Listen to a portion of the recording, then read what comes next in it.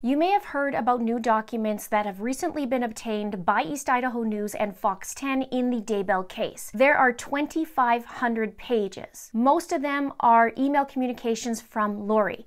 Now, this information is slowly but surely being released. So what I'm going to do is I'm going to take the first batch of information and I'm going to do what I usually do and connect the dots. Some are pictures and some is info that is summed up. So we're going to start on July 11th, 2019, the day that Charles Vallow was killed. And as we know, Charles Vallow was Lori's fourth husband. And we also know, or most of you know, that Lori was recently charged with conspiracy to commit murder in the murder of Charles Vallow. And we saw on body cam footage how Alex walked out of the house. He had a little boo-boo on his head, and it's been confirmed in recent documents that he did not administer CPR on Charles. And he also shot Charles twice, according to documents. And the second shot was while Charles was lying on the ground. And then, of course, we know later that night, Lori threw a big old pool party, and it was reported that there were a lot of people and a lot of loud music. Now, the next day on July 12th, Lori texts one of Charles's sons. She says in the text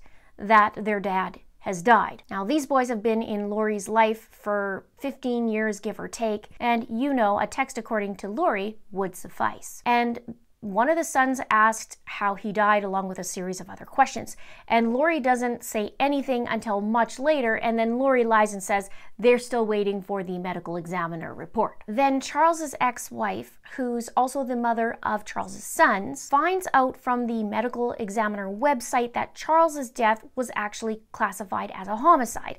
And then she goes on Google and she looks for the news sources and found that Alex shot him. Then, in and around the same day, Lori tries to file the claim on Charles's life insurance policy and finds out that no, it doesn't go to her, it's going to Kay Woodcock, Charles's sister. At around this time as well, after she finds out, she texts Kay and says, 5 kids and no money, and his sister gets everything. Now, the next day on July 13th, Lori responds to a text from Charles's son and says, I'm still waiting, working on arrangements and sorting things out the best I can. He then asks her, why won't you just say what happened? Now, on July 14th, here's the new bit of info that was just released. Good old Alex decided 3 days after his brother-in-law was shot by him that he would take a little vacay. So he flew from Phoenix to Columbia from July 14th to the 19th. Now, in the same documents that was released, the info said that it shows that Alex actually had wired money 3 times in the past to unidentified people between 2015 and 2018. And I remembered something about Colombia in the past with Alex. It wasn't the first time that he's actually been to Colombia, and I believe he went back in 2013. It had to do with a woman, and he was looking for a wife. If you remember that, let me know in the comments below. Now, that same day that Alex flew out to Colombia, Lori leaves a little voice message for one of Charles's sons. Have a little listen. And remember, this is 3 days after Charles died. Hello. I just wanted to talk to you and see how you're doing. And JJ wants to say hi. So just give me a call back and maybe we can talk for a few minutes. I love you. Bye. So jovial, isn't she? Then on July 15th, Lori receives a text again from one of Charles's sons and says it's been 3 days and they haven't received answers as to how Charles died. He texted, the only information we have is that one text from you saying he passed away. You disappeared after that. We need any information you have. What happened? When did it happen? How did it happen? Where is he now? Are there any funeral plans? And can, and this is redacted, and I be a part of this?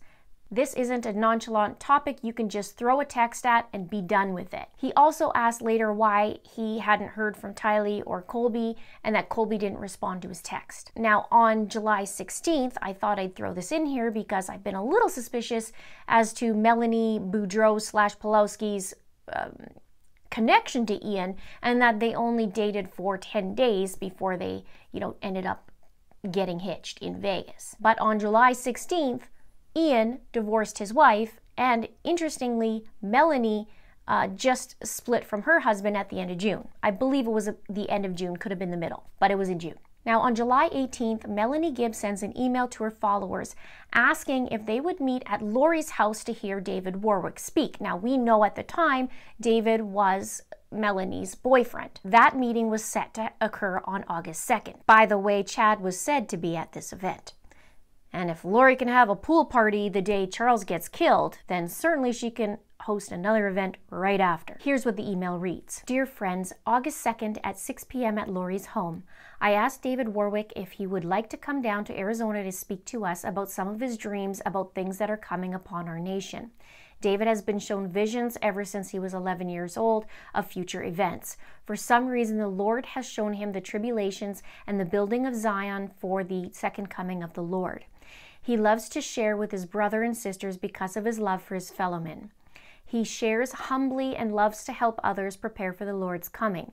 We will be having our class in Lori's home. I will be sending her address soon.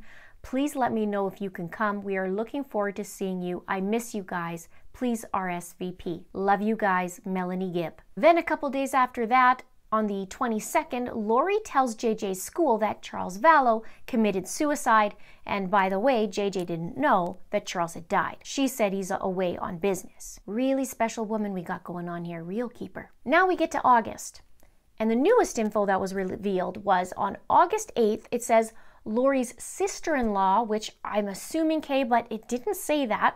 It just said Lori's sister-in-law emailed detectives and told her what she believed about Lori and Alex killing Charles. And she also claims that Alex left 2 of Lori's dogs in the desert because Lori didn't want them anymore, and he killed another family member's dog when they didn't want it. So then the next day on August 9th, Kay sent a detective an email worried about JJ's well-being and asked for a welfare check. She was saying that Lori wasn't responding to texts or calls since Lori found out that the life insurance had gone to Kay. Now on August 14th, the new info also states that Lori took screenshots on a computer that include a purchase of 2 wedding bands silver with green inlay.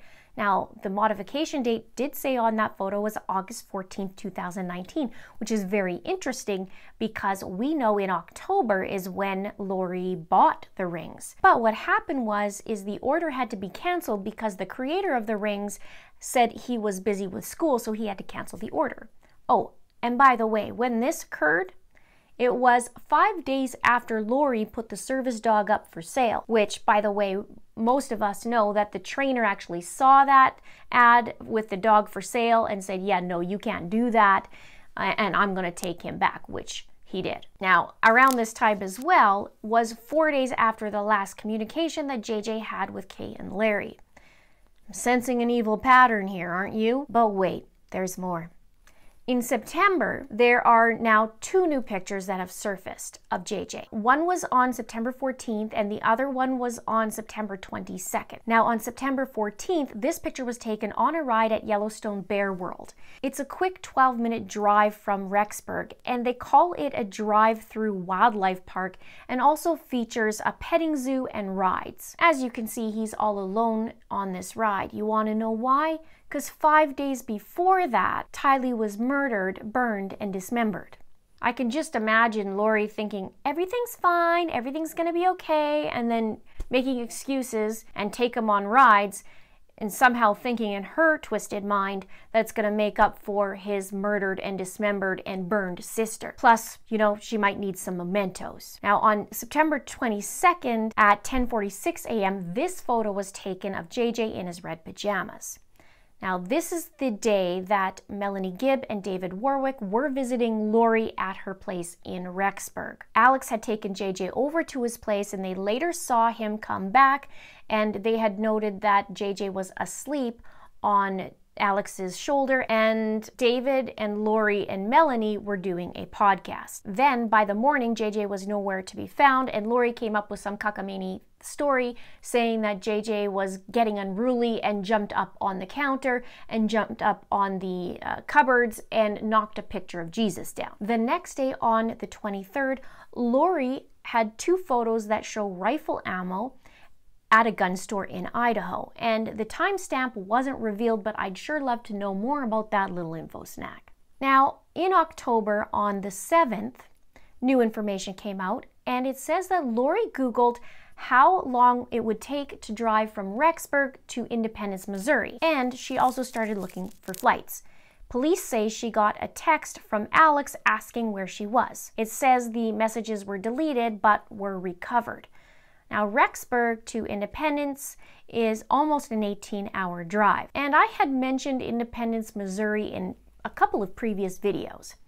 I talked about Julie Rowe and her coded email, and she talked about independence. And I had wondered if it was Independence Day, meaning July 4th, or Independence, meaning Independence, Missouri. Here's what she said in her coded voicemail. Just wanted to let you know site security is on task and secure. We are on lockdown, and just a matter of time before we're given the clear for Pathway to Heaven, Pathway to Zion, and Independence Day. So interesting here how Independence, Missouri is being searched by Lori. And I had mentioned that before. I wondered what was coming up. Now I'll put that video up here so you can take a look and see what I mean. It's an odd, bizarre voicemail. Now, the next day on October 8th, the newest info states that Lori booked a flight from Idaho to Phoenix at the Phoenix Mesa Gateway Airport in Arizona. One day before, Tammy had her first attempt made on her life. Lori booked the flight under the name Lori Ryan. It's not the first time that she's done that. And according to the documents, Lori apparently sent a text to Melanie Boudreau that day, and police say through pictures and videos it shows that Lori stayed with Melanie. Now, the investigators also believe that Lori brought JJ's iPad to Arizona. Then I read something on East Idaho News that it said would be interesting to see if it connected in Missouri between the 10th and the 12th. So I'm very curious about that. Now remember, Lori did several logins from JJ's iPad after he was gone, and she connected to an app from his old school. You can also see that video right here. Then Tammy dies after the second attempt on October 19th, and Lori flies back to Idaho from Arizona on the 20th. It makes you wonder though. I wonder, and I've said this in a member live stream, I wonder if Lori had a complete fit. Like, your wife Chad is not dead yet, so guess what? You're not going to get all of this. I'm going to go to Arizona, and you're going to kill her, and until you kill her, then I'm not coming back, and you can't have $1 million of this. That's what I think. You let me know what you think in the comments below, because it's very interesting how she flew out the day before the attempt made on Tammy. That didn't work, and now she's going to hold herself back from Chad until it's done. And then miraculously, she comes back the day after Tammy dies. Then 3 days later, Tammy's memorial was happening, and there are timestamps of Lori in Hawaii on October 23rd, the same day. Now, about 6 or 7 months ago, I had Annie Cushing on the show. She's Joseph Ryan's sister, and she said that there was a trip to Hawaii in October. We didn't know much about that at the time. She wasn't able to share at the time too much information, but now we see that Lori was in Hawaii on October 23rd, and I do remember her talking about Melanie being there as well, but she didn't say anything about the dates. So I'm wondering if this is when Melanie Boudreau at the time went to Hawaii with Lori just before she moved to Idaho. And 2 days after those Hawaiian photo timestamps, Melanie's apartment in Rexburg gets taken off the market and it gets leased out. Which leads us now to November. On November 5th, Lori and Chad tie the knot with their ukulele and their smirks in Hawaii, just a couple weeks after Tammy died. Chad lies to the family and says he met Lori on the beach. Then in the latest and newest info, Chad and Lori were at a Hawaiian temple on November 12th. That same day, Melanie trespasses on Brandon Boudreau's family's property, and she actually went there twice, and the second time she was arrested, and good old Uncle Alex came and bailed her out. The 26th we know is the welfare check, and then the newest info states that Lori was at a California residence inn at La Miranda Bueno Park on November 29th to December 1st. Now remember, on the 29th and 30th, Melanie Boudreau became Melanie Pulowski, and Alex Cox became, Alex Pastenes, because he married Zulema and took her last name. Now you can check out that video right here as well, or in the description box below. I'll have them all there. And it's on Thanksgiving and that week, and just how much BS there was and how much BS happened. in that time frame. Then on December 1st, Chad and Lori flew to Kauai from LAX. I'm looking forward to more information that comes out. This helps connect so many more dots little by little. We've already covered, oh my gosh, we've covered over 100 videos on this channel. So if you'd like to check it out, you can check out the playlist. I have one on Charles Separated as well, so you could see that. I did that a year ago. So there's a lot of justice coming, and I believe there's going to be more. Let me know your thoughts below. Please subscribe if you haven't done so already. Please like and please share. Thank you so much for watching. See you soon.